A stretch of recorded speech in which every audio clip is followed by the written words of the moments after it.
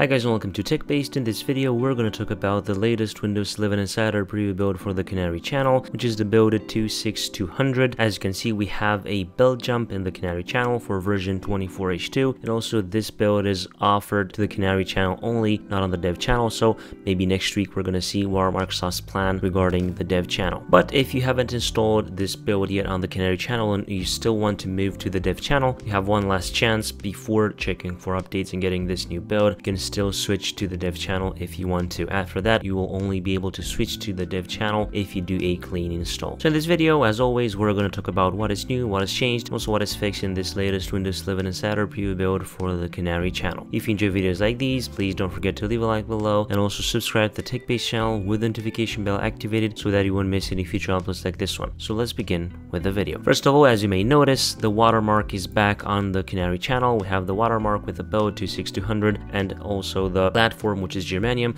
so the watermark is back after being removed for a few builds. First of all, Microsoft is making some improvements to the widgets button on the taskbar so that the icons on the taskbar are clearer, and they are also rolling out a larger set of animated icons. Also related to the widgets board, Microsoft is introducing the ability for developers to send notifications to the taskbar button with their custom dashboards for the widgets board, and there is also a documentation for Microsoft on how to do this. You can check that out in the article below in the video's description. Related to the taskbar system tray, Microsoft is going back to the leaf icon for the energy saver. So if you turn on energy saver, you're going to notice that we now have the leaf icon back inside the Canary channel, and this is available for PCs that are plugged in and do not have batteries, such as desktop PCs. Also, as found by Phantom 3, the old fonts control panel will start being redirected to settings, personalization, and fonts. So if you search fonts on the search box and press enter, you're going to notice that you will be redirected to the official settings page, as I've said, personalization and fonts. And you also have this banner, fonts control panel is being redirected here.